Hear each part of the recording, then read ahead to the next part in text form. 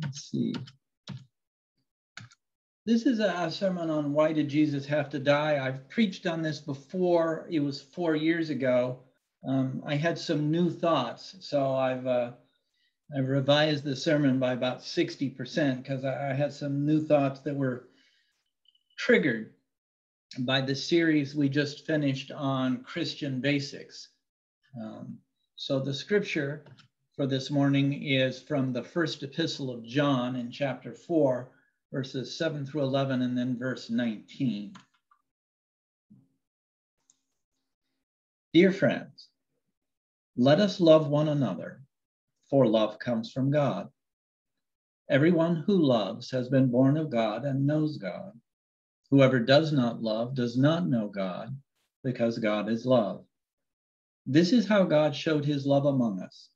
He sent his one and only Son into the world that we might live through him. This is love, not that we loved God, but that he loved us and sent his Son as an atoning sacrifice for our sins. Dear friends, since God so loved us, we also ought to love one another. We love because he first loved us. This is the word of the Lord. So we have these two weird things in our religion. First, that God became a human being. And second, that when God became a human being, we rejected him and killed him, and he actually died. Now, I dealt with the first, that God became a human being, in the sermon on Christian basics, Jesus Christ. God became a human being in order to share our lives so that we could share God's life. Many religions have God appearing to human beings and sometimes appearing in human form, but they don't suppose that in doing so, God actually became human. And the two closest religions to Christianity, Judaism and Islam, believe that the suggestion that God actually became a human being is the worst possible blasphemy. It's the most untrue thing that can be said about God. And the crucifixion is even worse for them. If God could not save himself from death, how can he save us? Judaism thinks that the cross proves that Jesus is not God. And in Islam, where they believe that Jesus is a prophet, they also believe that he didn't really die on the cross, that God took him straight to heaven without him having to die first, because it seems to them ridiculous that God's prophet would have to die. But we believe that God became human in order to truly share our lives, not just know about them. And also in order that we could share God's life, not just know about it. And we believe that Jesus died on the cross to heal us from our brokenness. So why does the cross do that? And how does the cross do that? And was the cross really necessary in order to do that? God is God, after all. He can do anything. Could he not have forgiven our sins without dying for them? He was God. He could do anything. Could he not have given us eternal life without dying first? He was God. He could do anything. Couldn't he? We need to look at this question carefully. God can do anything, can't he? Because we're going to find that the answer is no.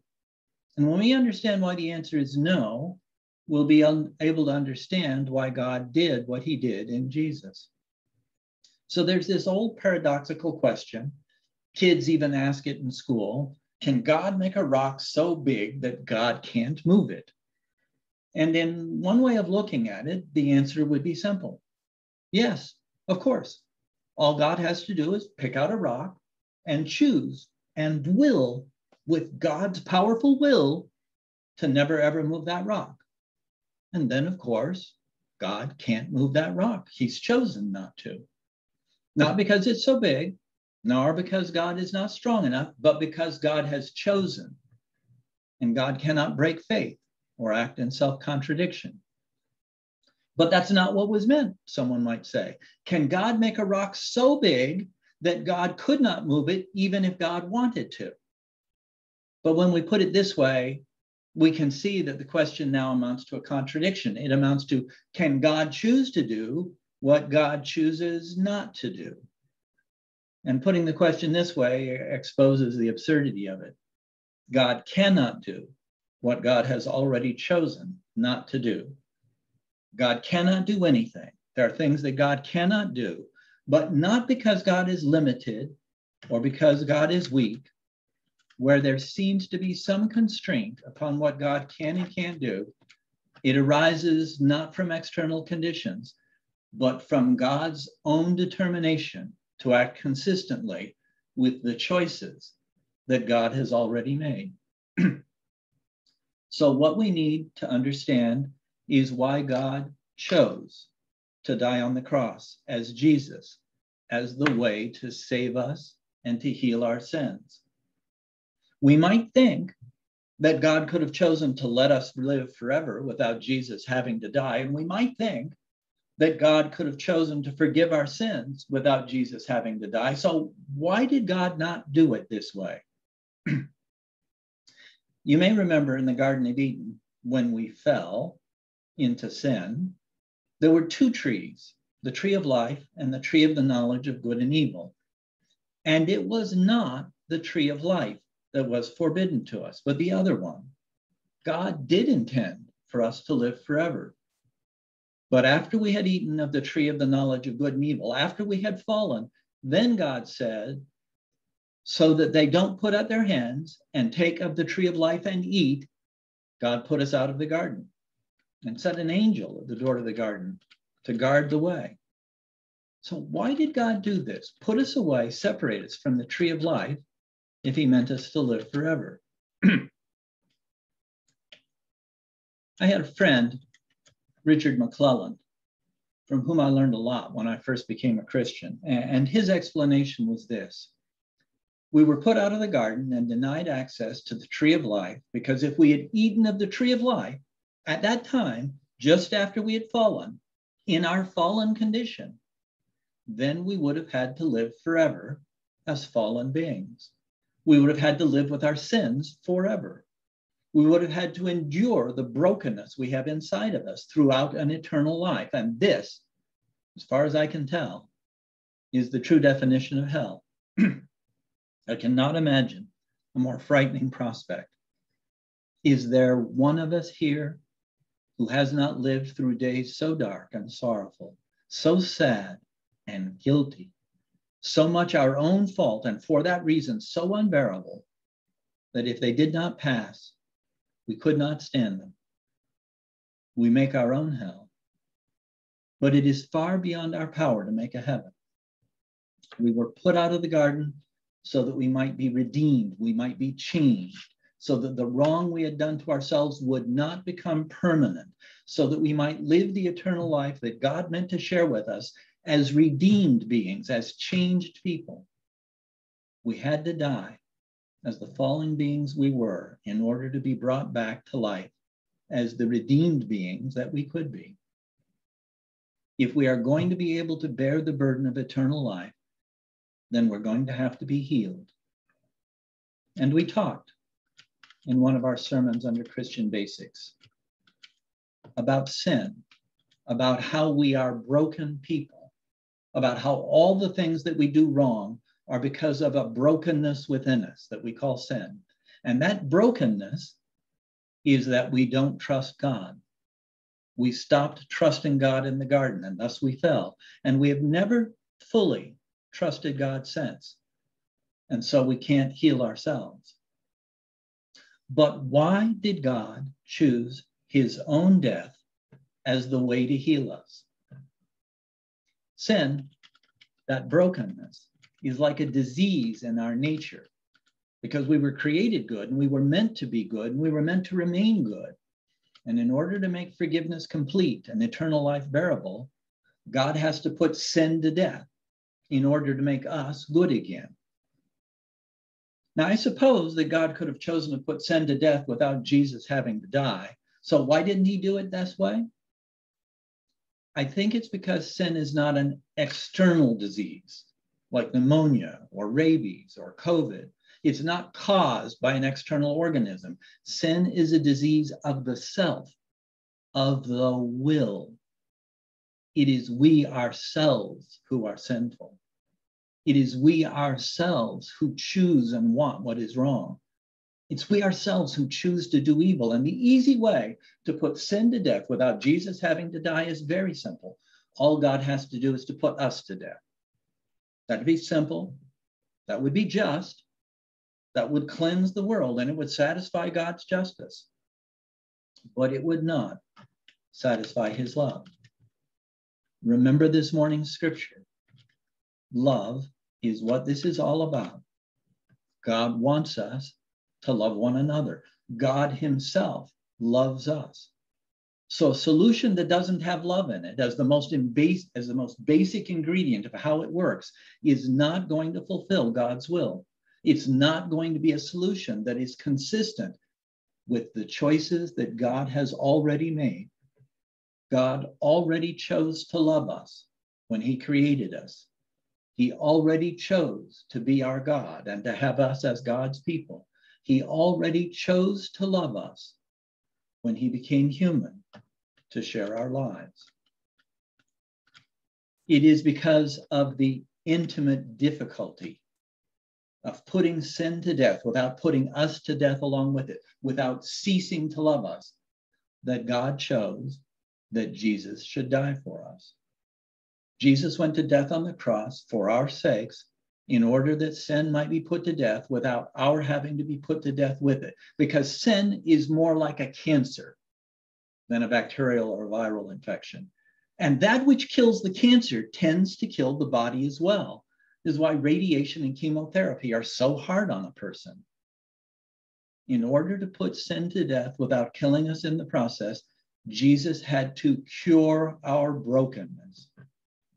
He had to restore trust between us and God. And it is not easy to trust God. It's not easy to trust God, at least not anymore, not since we broke that trust. God seems so big and so far away. God seems so demanding and so judgmental. God has to get us to trust him again without violating our free will, without making us into characters in a novel that God is writing. That's the hard part for God, changing us without violating our freedom, because God already chose that we would be free beings, and chose that even in the face of the possibility that we would choose the wrong thing. Changing us without violating our freedom is the thing that is harder for God to do than it was to create the universe. It's the thing that is so difficult that only God could do it. And the critical ingredient is love. Love is how people change without violating their freedom. There's never been a married couple who have not had to change in order to stay with one another. They do it freely for the sake of love, truly changing, but still truly free because of love. There have never been true friends who would be willing to die for one another, who did not have to change in order to build a relationship that close. There have never been parents and children who did not have to change for one another and change freely in order to maintain their relationship. And all these people are able to make these changes and do it freely for the sake of love, truly changing, but still truly free because of love. I spent almost an hour thinking while taking a walk just on this last paragraph, this realization that love is what makes it possible to change without losing freedom. And if you get a chance this week, you should try something like that.